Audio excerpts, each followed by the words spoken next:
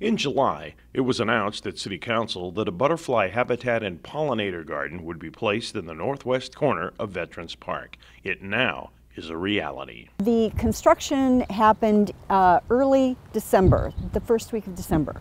And literally the day before the snowfall, we were able to plant the bulbs that you see popping up. This, of course, is the garden's initial planting. We had hoped that we might be able to get some perennials in before the winter, but that was not the case. The garden committee boasts 3 master gardeners. They are literally planning what plants will be going in. Carla describes what kind of flowers make up the garden. Will be all kinds of plants that will attract butterflies and the monarchs and various pollinators of all sorts. The butterfly habitat and pollinator garden personifies a community coming together. This is a very exciting community project, and we consider this to be a project that will continue to grow. Part of that growth is a water feature as well as a creation by a local artist. We're finishing the fundraising for a sculpture. It'll be a monarch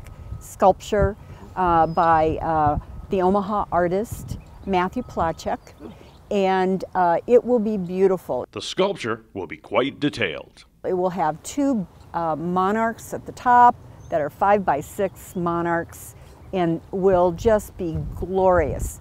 And they'll be on the top of a 16-foot tower.